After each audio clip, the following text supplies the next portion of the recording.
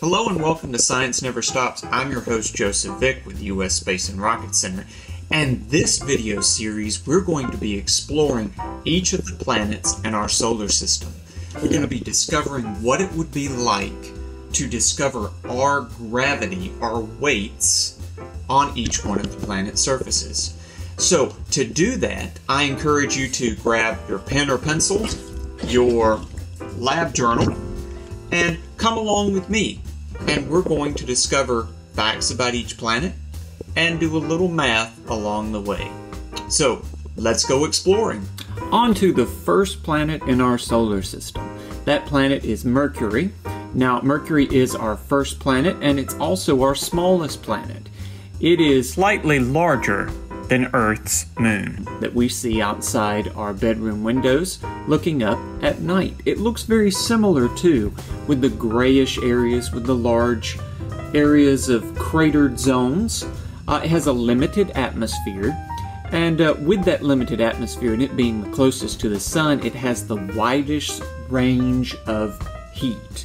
So it can be at any point between 840 degrees Fahrenheit, that's around 450 degrees Celsius, on the hottest sunlight side, to around negative 275 Fahrenheit, or negative 170 degrees Celsius on the darker side that is not exposed to the light.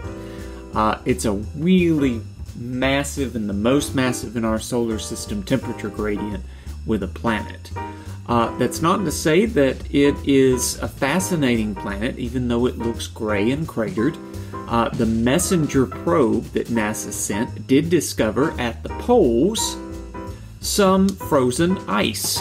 So it does have, even though it has that large, really hot to really cold temperature gradient, inside some of those craters you have sunlight and heat that doesn't reach, so it can stay that solid ice temperature. So Mercury, and with Mercury, let's calculate what your weight would be on planet Mercury. So what we want to do is we are here to calculate our weight. From earlier, we've already calculated what our mass is, so going to fill in that box with 100. And the surface gravity for Mercury is, from our Mercury planet table selection, 0.38. So let's solve for x, which is our weight. 100 times 0.38, we're going to move our decimal for the two zeros over, so our weight equals 38. So if our mass was 100 on Earth, we would be weighing 38 on planet Mercury. Whether that's pounds or newtons, that's what we would weigh on the surface of Mercury. Now on to our second planet in our solar system, and what some consider the twin of Earth since they are similar in size.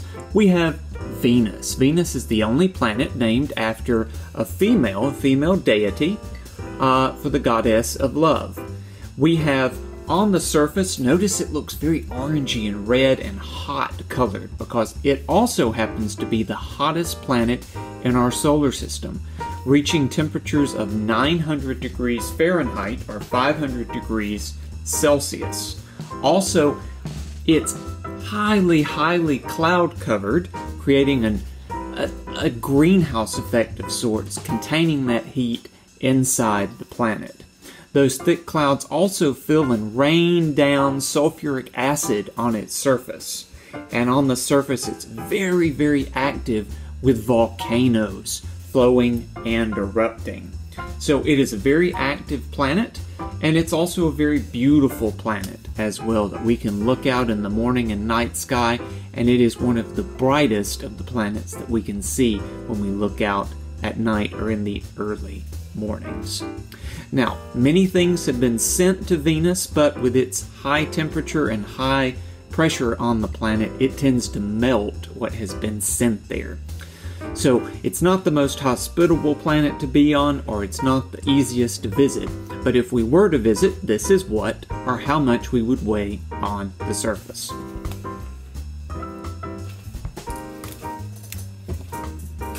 So our weight on the surface of Venus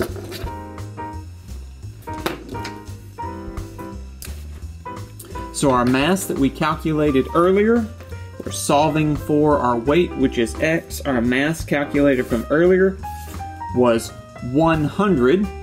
And the surface gravity of Venus happens to be 0.90, very close to 1 because of its similar size to Earth, it being almost 1.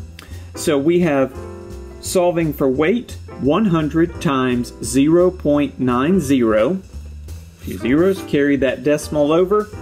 Your weight on Venus would be 90, whether that be 90 pounds or 90 newtons. So very similar to what you would weigh here on Earth. And remember, no matter how far you explore, no matter how much you discover, know that you are important, and that no matter where you are, at whatever time, science never stops.